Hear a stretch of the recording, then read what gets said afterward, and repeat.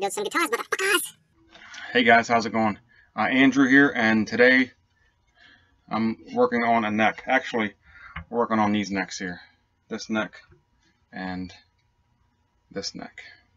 So what I'm doing is I'm getting ready to put clay dots into the holes. Now this is the clay dot that I'm using. I got orange, but probably what I'll use is this one here, the turquoise colored blue. And you got to put these in and put them in the oven for like a half an hour at like 275 or something like that. So the problem I got with using these necks, or doing it on these necks, is this fretboard is glued on to the maple. And if I throw this in the oven for half an hour at 275, I'm thinking this glue is going to soften up underneath here and this fretboard is going to start peeling off. I don't know if it will or not, but it might. On this neck, you got 5 pieces glued together here, plus the fretboard glued on, plus the peg head itself is glued on at a 15-degree angle. So there's a lot of glue joints on this one.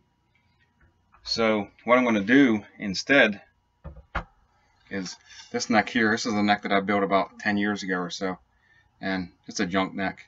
And I've did some inlays on it and stupid stuff like that. But I drilled out a couple holes, and what I'm going to do is probably use the orange and fill it up, and then throw this in the oven for a half hour or so at 275 and see if the fretboard starts to peel off, or see if, because it's a multi-laminate too, it's 3 pieces, see if any of the glue joints start to come apart.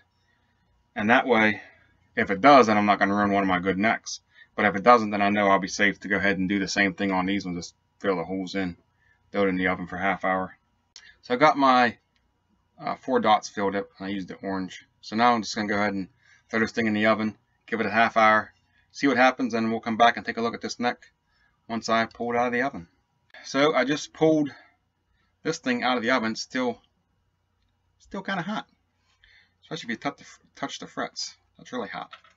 So anyways, the fretboard's not peeling off. There's a veneer up on the peg head. It's not even peeling off. So I think we're going to be all right.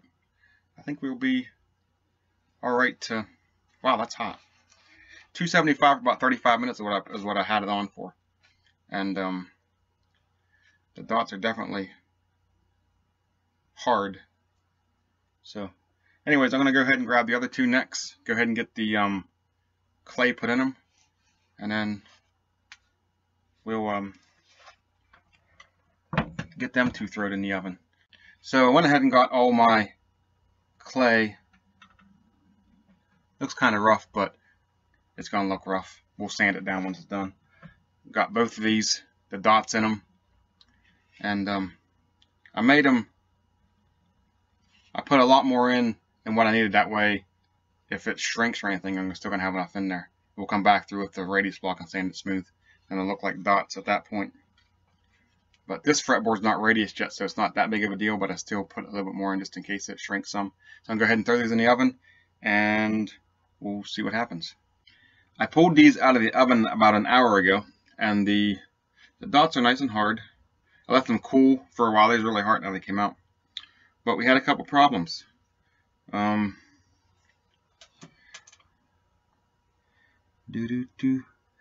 whole side of the fretboard from here back to about here had actually started to pull away from the fretboard, or from the neck itself.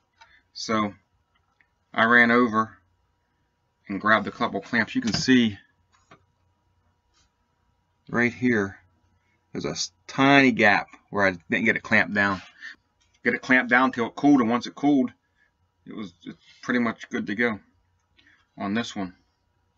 So, and on this side here, you can see a small gap right here.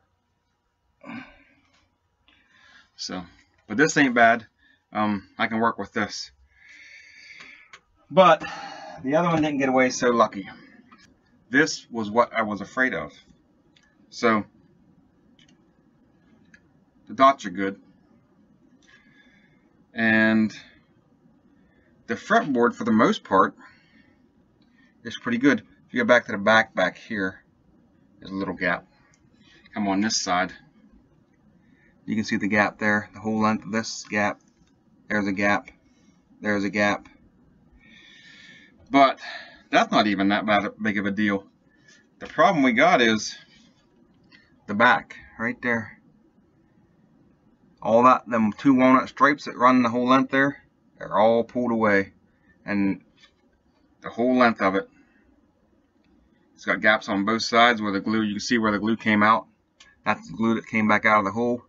I got gaps. This neck is basically junk now. The dots are good, but the neck itself is basically shot. I checked out other spots. Everything else looked good.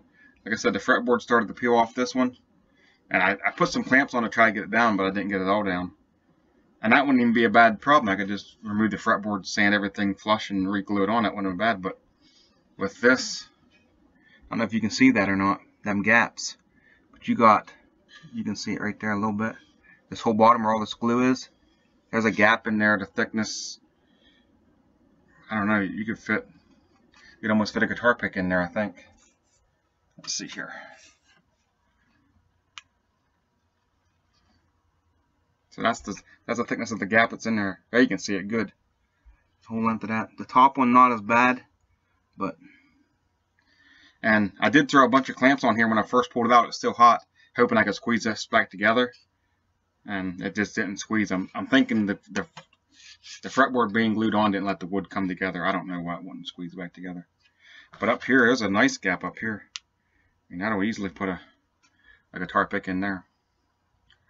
So, I don't know. I guess I'm going back to the drawing board on this one. That sucks because this was really close to being done. This was really close to being done.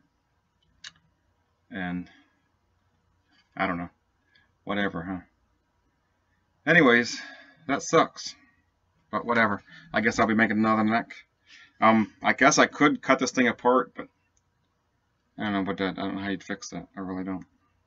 Anyways, one screwed up neck and one neck that's gonna actually work. So I don't know if that's a win-win. I don't know what that is. But anyways, thanks for watching. See you guys in another video.